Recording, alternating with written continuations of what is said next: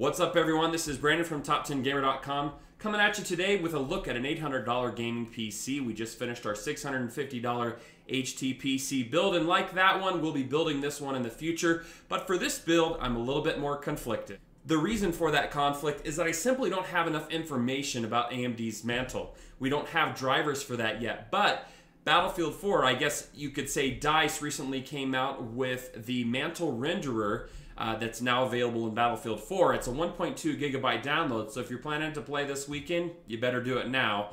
That is showing some impressive results for lower end CPUs in Battlefield 4, along with some higher end configurations that are very CPU intensive. So unfortunately, we're trying to get ahead here, and we're going to be building these computers in the future. And as I mentioned before, these parts can change as we go along, and information like this will definitely help. So for now, so we can move on and keep making videos, I'm just going to give you two versions of this build. This also really helps because I know there are a lot of people out there that, despite the Mantle gains, would rather have an Intel CPU or Nvidia graphics card for other reasons. Maybe the Intel CPU because of the lower TDP, better single task processing, or maybe for graphics card, you'd rather go with Nvidia because of something like G-Sync.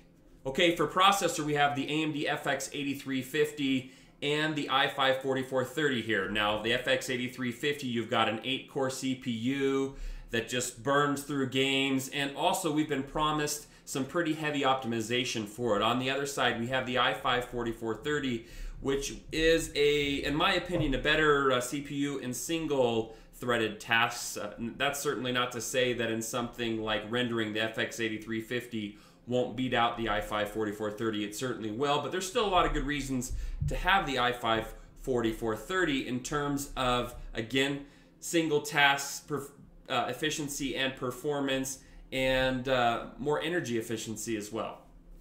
Okay, for graphics card, you really have two really good options here. You've got the R9 270 and the GTX 660, both really good cards. Probably get a little more performance in a game like Battlefield 4 out of the R9 270.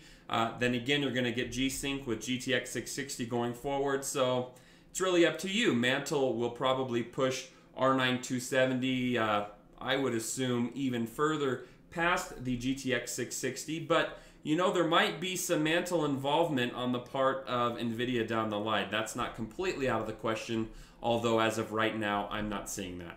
Okay, so for motherboards this month, both of them are Gigabyte. It really just has to do with what motherboards happen to be on sale and for a good price this month. I really like the Gigabyte motherboards. Now, of course, for your FX series processor, you're going to need an AM3 plus motherboard, and for this month, the GA-990FXA-UD3 should be on for a good deal. And of course, for your Haswell-based processor, you're going to need an 1150 motherboard. This one's a Z87 chipset, and it's the GA-Z87-D3HP. Okay, just running through a few more components here. For the power supply, we're going to go with the CX750M, which has a rebate card at Newegg this month and regularly comes on rebate, and making it like 60 bucks, you know, for a 750 watt power supply that's 80 plus efficient and has and that's modular, so you can adjust the cables and everything. It's a really good deal. Now for RAM, we're going with kind of my staple RAM for this category. We're going 8 gigabytes of G.Skill Ripjaws.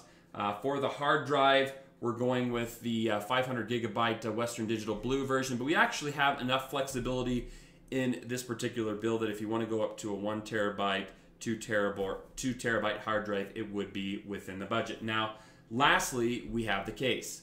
Okay, so for case, the one that really jumps out at me is the NZXT Guardian 921RB. I've explained a little bit why in my gaming case video, but I also really like the Cooler Master Elite 430 as a slightly less expensive option. Has a nice window panel.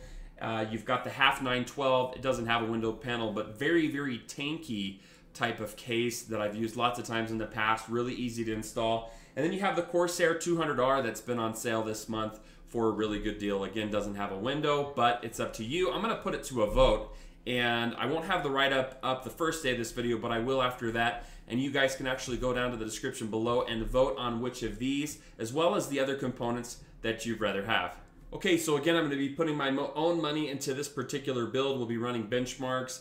I want to at least try to put Steam OS and Windows on each of these builds. It's not going to be an exact science because obviously not every game is optimized for the Steam OS as of this point, but I'm really excited to see what kind of benchmarks we get out of a computer like this. I'd love to know your feedback. Go vote for your favorite processor, whether it's the Intel or AMD one here, the Nvidia, or the AMD graphics card option that we have here. Vote for your favorite case. You can do all that in the write-up below, and you can also let me know in the comment section why you voted on a particular option.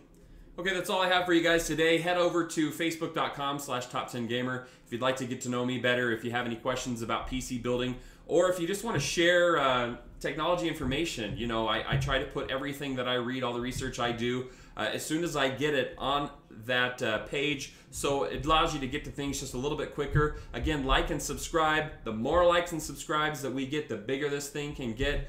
And I'm hoping it gets really big. Hopefully you are too. I'm already starting to get some partnership offers. Not sure I'm going to take them. We'll see where that heads and where that goes. But again, we'll see you next time.